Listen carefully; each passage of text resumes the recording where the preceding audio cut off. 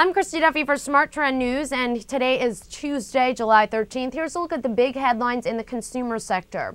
Consumer issues are up Tuesday, while General Growth Properties filed for a financial restructuring plan to help it emerge from bankruptcy by October.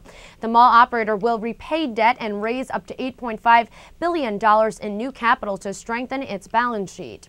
Avon Products will buy jewelry group Silpada Designs for $650 million to broaden its product line. And Donald Trump is considering investing in real estate, including casino and golf courses in the former Soviet Republic of Georgia.